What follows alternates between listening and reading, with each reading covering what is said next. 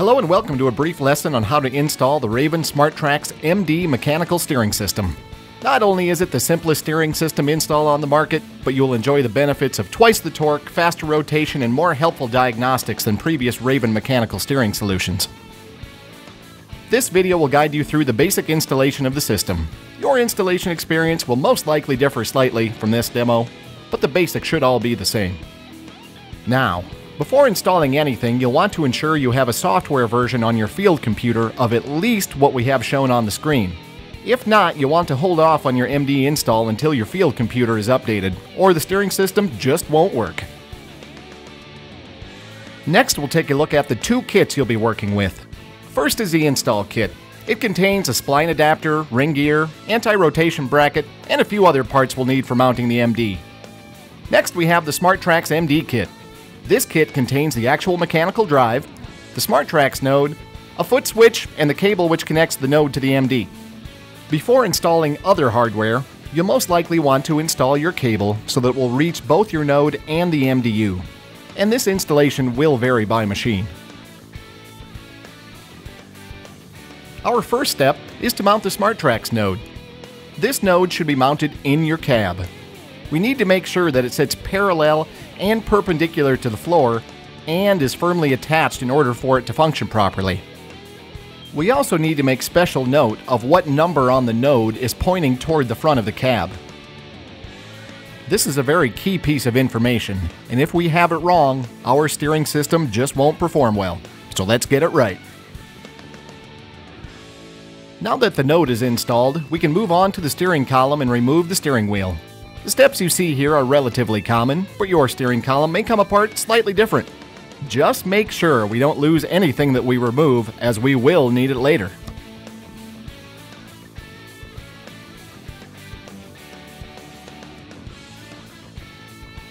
In this next step, we will install the spline adapter and ring gear. To do so, place the bottom spline adapter onto the steering column.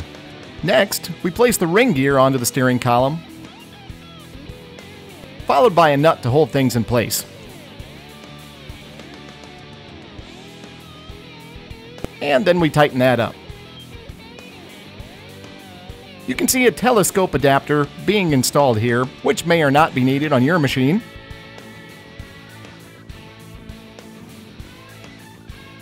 And finally, we add the top spline adapter and insert the 6 screws to hold everything in place. Tighten the screws just like you would changing a tire, and then work your way around to tighten them all up. Now that we have the ring gear and spline adapter in place, we can reinstall the steering wheel. Note that we want the steering wheel spokes to line up with the spokes on the ring gear as closely as we can.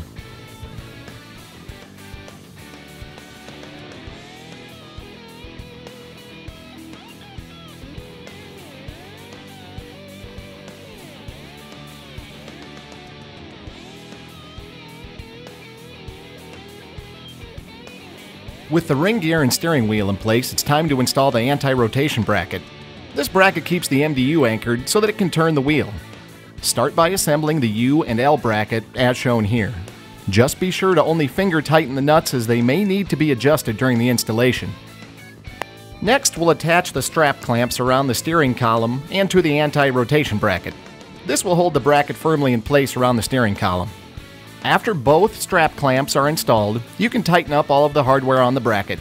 And for our final piece of the bracket, we'll install the flange bearing. This mounts off to the side and will hold the anti-rotation pin attached to the MDU. The flange should be able to move freely. The final piece of hardware that we need to install is the mechanical drive, which slips over the ring gear and locks into place. Before placing the mechanical drive, we'll need to install the anti-rotation pin in the bottom of the mechanical drive. The pin can be placed on either side of the drive depending on what your installation requires. Once the pin has been installed, slide the collar of the mechanical drive over the ring gear, making sure that the anti-rotation pin fits into the flange bearing, and then slide the mechanical drive over the ring gear as shown here. Once the hardware installation is complete, you can move on to calibrating the steering system.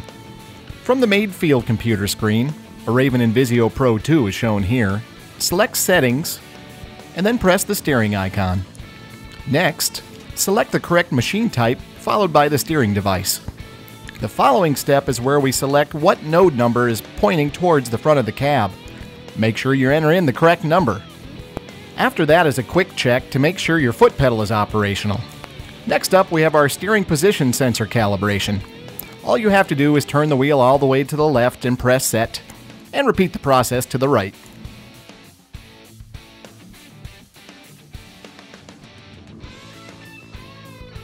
Next, we'll enter in the distance to our GPS antenna from the rear axle, followed by the height of the antenna to the ground. After that, we'll take care of our 3D calibration by following the on-screen directions. With the 3D calibration complete, the final step is a quick steering test to complete the calibration. The machine will steer itself during this time, and it only takes a minute to complete.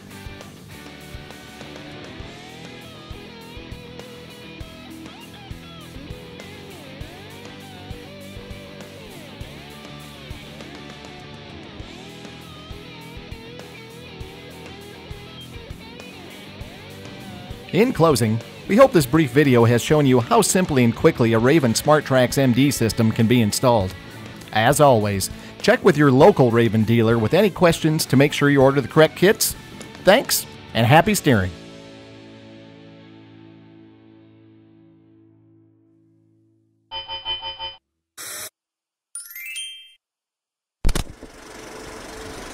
Now this tutorial is only going to